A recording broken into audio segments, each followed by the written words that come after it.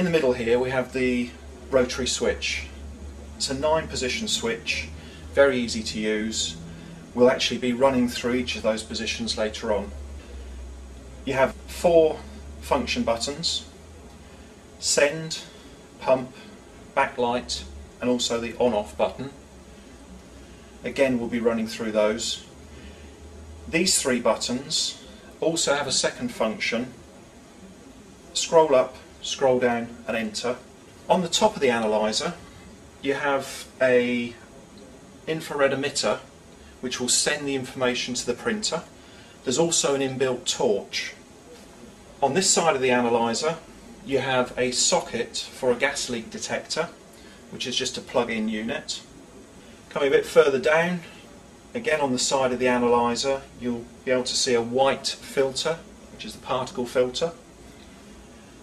Here we have the water trap, which will take out any condensate to make sure that the sample of gas going to the analyser is a clean, dry sample.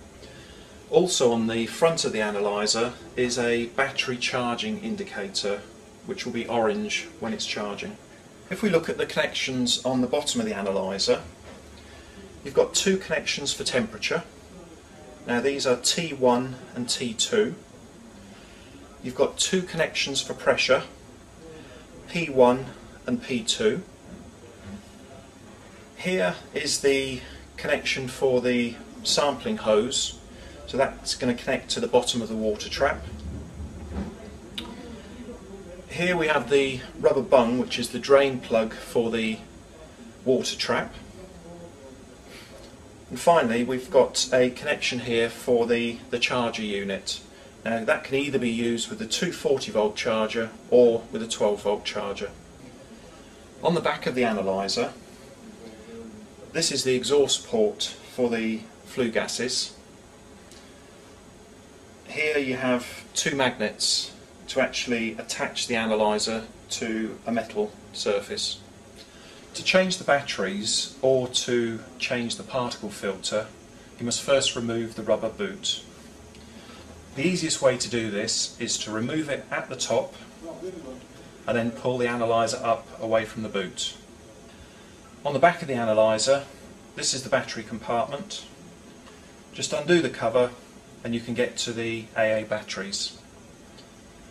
Also on the side of the analyser you can see the particle filter.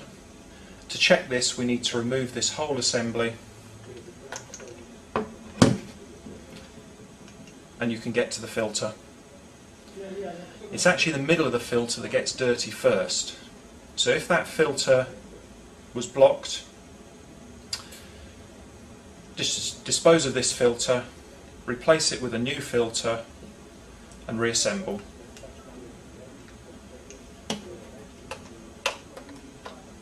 Also, while we've got the rubber boot off, you can also see on the bottom of the instrument these connections are actually marked up as T1, T2, P1 and P2.